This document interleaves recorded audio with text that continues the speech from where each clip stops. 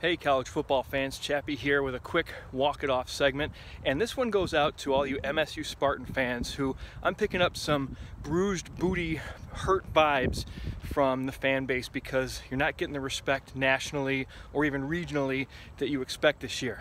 Relax, chill, Tuck's coming, we all know that, okay?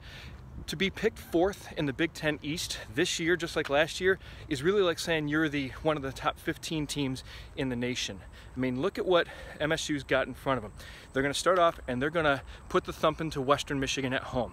Then they're going to go to Washington and they'll get a little bit of a test, but they'll compete and they'll do well against a Washington Husky team that's under a new head coaching staff.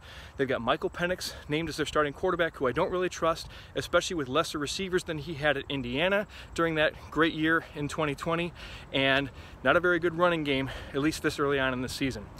They have to go to Michigan and Penn State this year, MSU does, and they get Ohio State at home. So those are three very tough games. Those are three teams I can expect to finish the year in the top 15. I think Michigan and Ohio State will both be in the top 5 going into that finale in Columbus at the end of the regular season.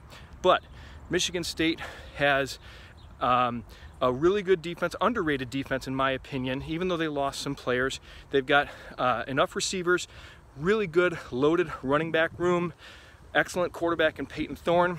Still have a little bit of questions on the offensive line, but I think that they will ultimately be physical. I think that their secondary is much better than they're being given credit for. They have to figure a couple things out in the kicking game, at least at place kicker, but Bryce Behringer, great punter coming back. So again, MSU fans, chill, relax.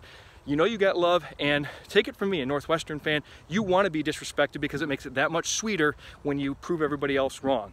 Go green, go white, go MSU.